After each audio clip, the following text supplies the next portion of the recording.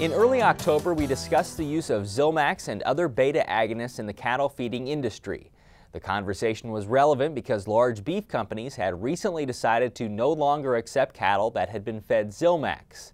That decision occurred after concerns were raised about animal lameness and death loss on the packing side. Merck Animal Health, the company producing Zilmax, suspended sales and said it would review the use of the feed additive. You'll remember now, in the opening of the show, I mentioned Oklahoma State University's Consumer Food Survey, which for the first time this month began tracking buyers' awareness and concern of Zilmax. While the issue did register, it's listed below most others.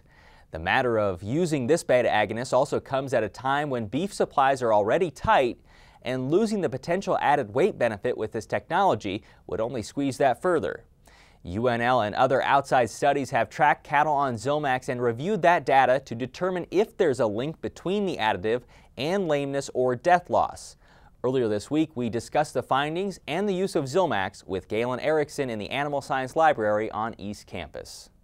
This is a technology, a beta-agonist, that's a feed additive that's put in the feed for the last ending period of the cattle's time in the feedlot. And it increases growth, increases carcass weights by about 33 pounds. And so it's a very useful technology to add weight. And the issue comes up then that recently people have been wondering, does that technology have any negative impacts on lameness or death loss or susceptibility to stress? And so that's been the big debate here the last couple months. In your UNL studies, this has been one of the things that you've tracked. You haven't necessarily recorded some of the data because it hasn't been big enough to note, correct?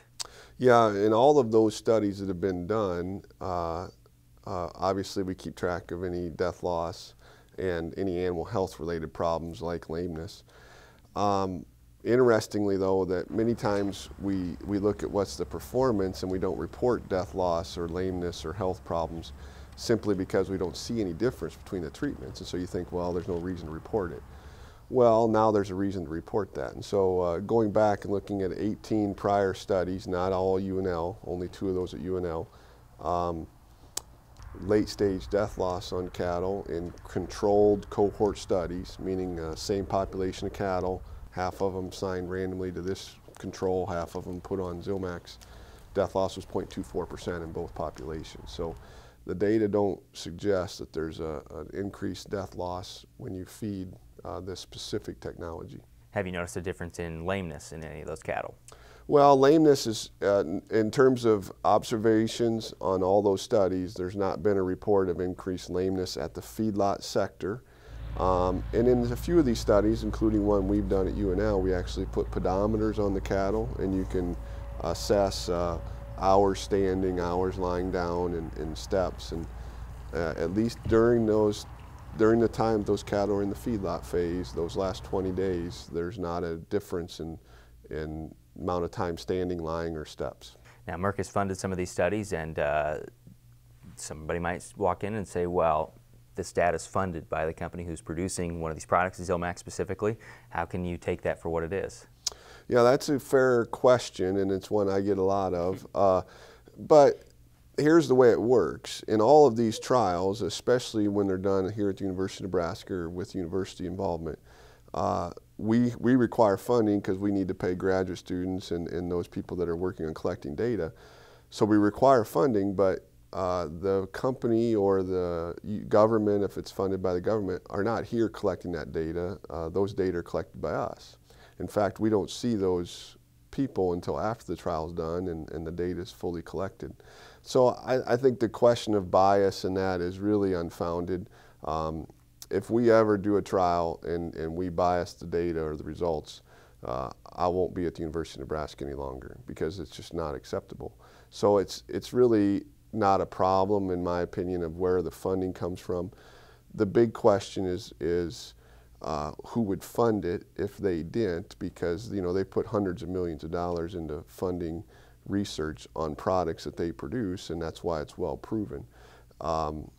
So my question would be is if you want to rely on data that are not funded by companies that have products, who will fund that work? And it's fairly expensive research. One of the things you mentioned yesterday was the observations are at the packing industry. They're not necessarily in the feedlot sector, so something's happening somewhere in between, and if it's not Zilmax, then what is it? Yeah, and that's the thing I'm most interested in, is that I'm not questioning that people have seen increased challenges, particularly let's focus on lameness. And it's all those observations that I'm seeing and hearing are generally at the packing plant. And so are we handling cattle differently? Do we need to handle these cattle differently? Do we need to change how we're housing these cattle, how we're transporting them? So it raises a whole host of questions about improving animal husbandry. And I think that's a good thing that can come out of this, is how do we do things differently then to solve this problem? In my opinion, based on the data, just removing the use of a beta-agonist will not solve this problem then. And so I hope we have the same focus to continue to solve this problem as an industry. And I think that the other thing we have to do is figure out how big of a problem this is, and I think it's quite small. There are a lot of other things that can cause lameness issues, and we need to tackle all of those issues. For people that don't know exactly how much it helps the beef industry to use products like this, they might say, well, just don't feed it. Don't feed it at all. What would be the argument against that? Well, yeah, I think the easy thing to say is, well, Merck has suspended sales, and we should say, well, let's just discontinue the use of it. I have some serious concerns there. Again, I think that producers have choices on what they use, and I think that's great in this country that we have choices to use these products or not. But now we don't have a choice if you take it away. Well, the benefits of using technology are pretty clear.